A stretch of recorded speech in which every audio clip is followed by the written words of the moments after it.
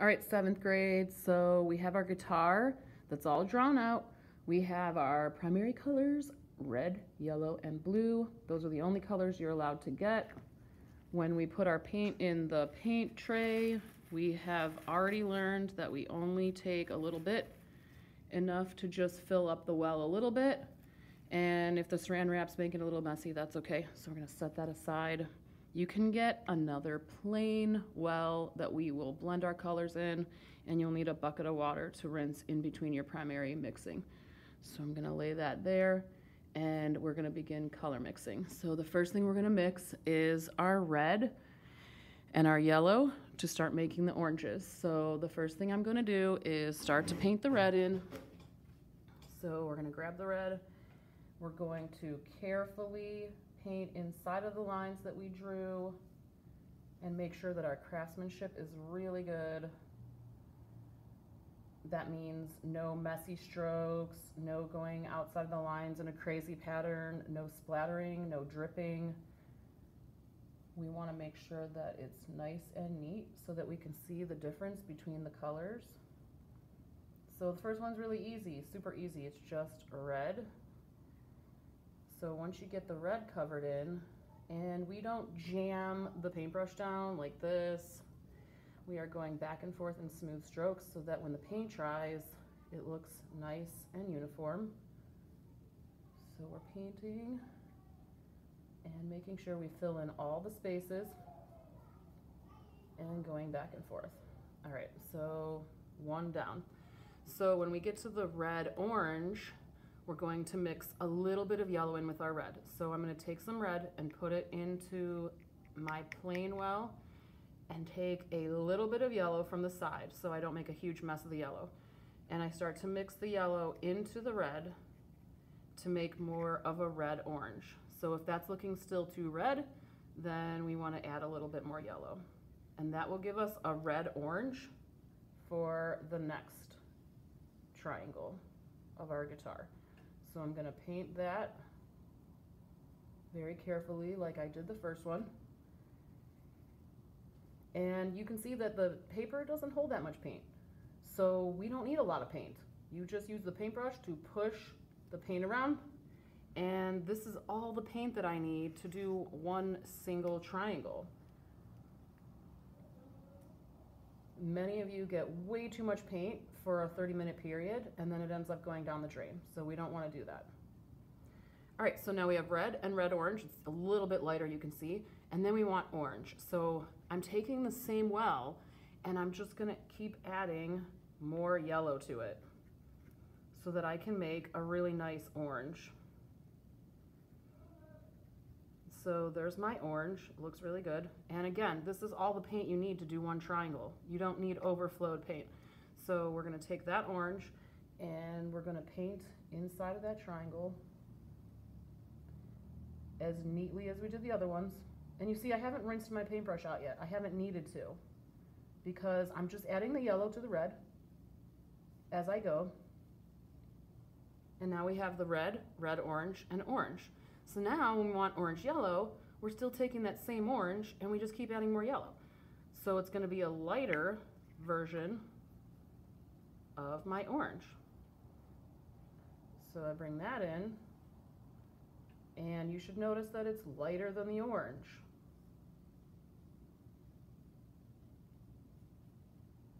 And it's okay if you're seeing the little letters showing through your paint. That's totally fine. That's not going to make your grade go down or anything. We just need one coat.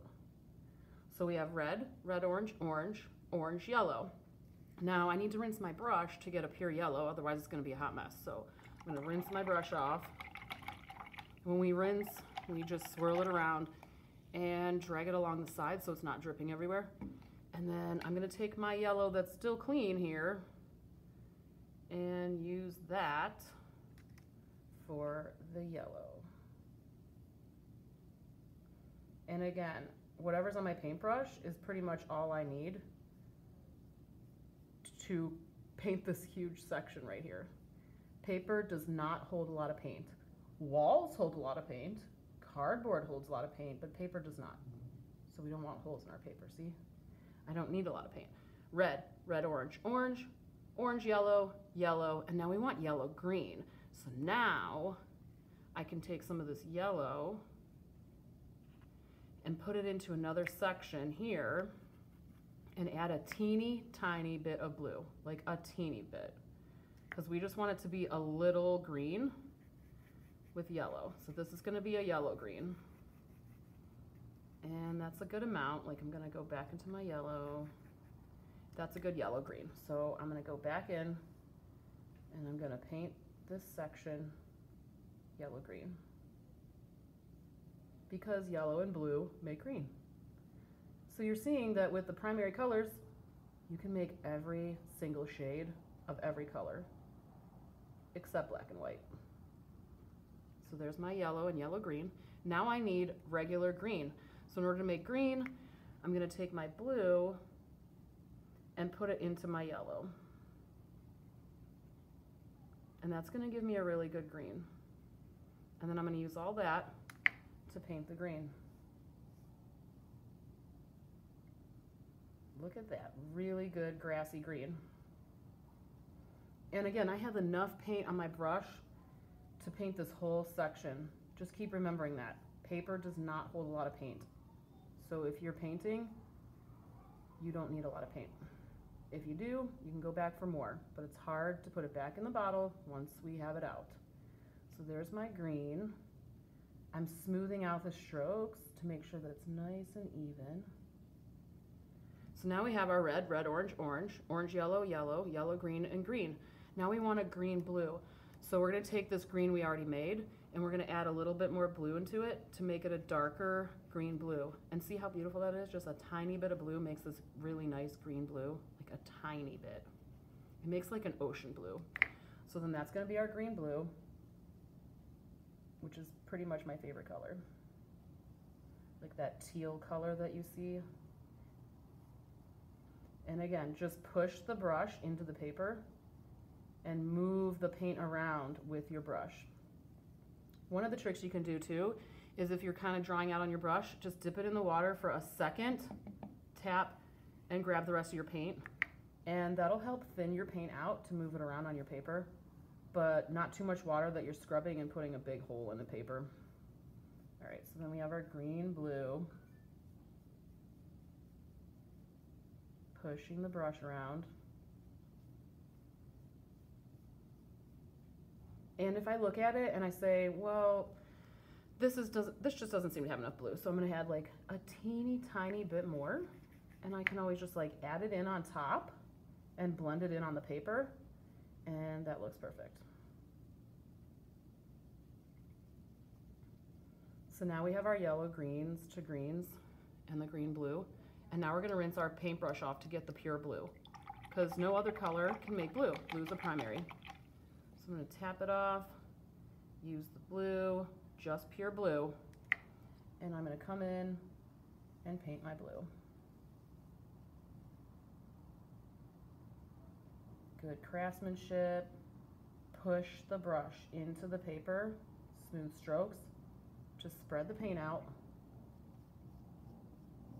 You always want smooth strokes,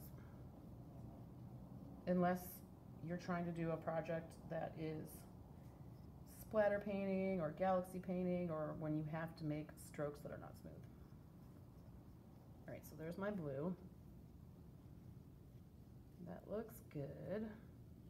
I'm going to put a teeny bit of blue right along the edge so I don't have that light color there. Perfect. Okay, so I still have blue on my brush. Blue purple. So in order to make blue purple, you're going to take your blue, put it in the extra well, and add a teeny tiny bit of red, because red and blue make purple. But this is going to be a blue purple. So you want to see a purple that has a lot more blue in it than red. And then that's going to be like one of the darkest colors that you have. So we're going to smoothly stroke. I'm going to add a little bit of water to my brush to push it around. And if I notice that there's too much blue, then I'll go back in and put a little bit of red on top.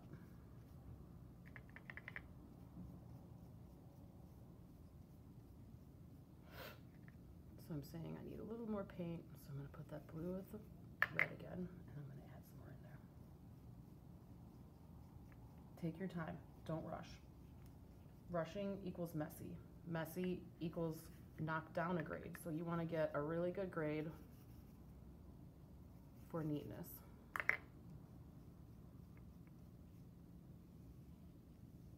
I'm going to get a little bit of water, spread that out. So there's our purple blue. Now we need straight purple. So we're going to take the blue that we have and add more red to it, like that. This is going to be really dark, but it's going to be as close to purple as we can make it, like that. So there's your dark purple.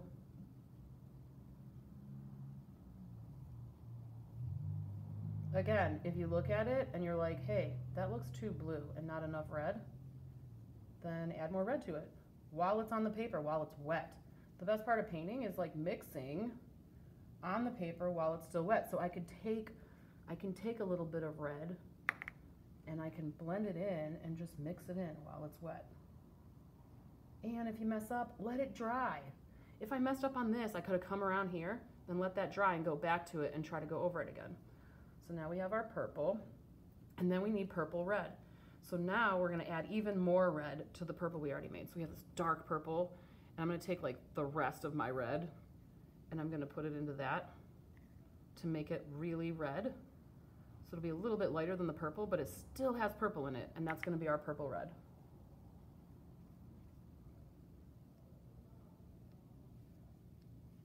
And you can see it has more red than purple. It's all about seeing the colors with your eyes to notice if something is orange-yellow or yellow-orange. Like which one comes first, which one's lighter. So then we have that. So now we're done. Red, red, orange, orange, orange, yellow, yellow, yellow, green, green, green, blue, blue, blue, purple, purple, and purple, red. So we have completed the color wheel for our guitar.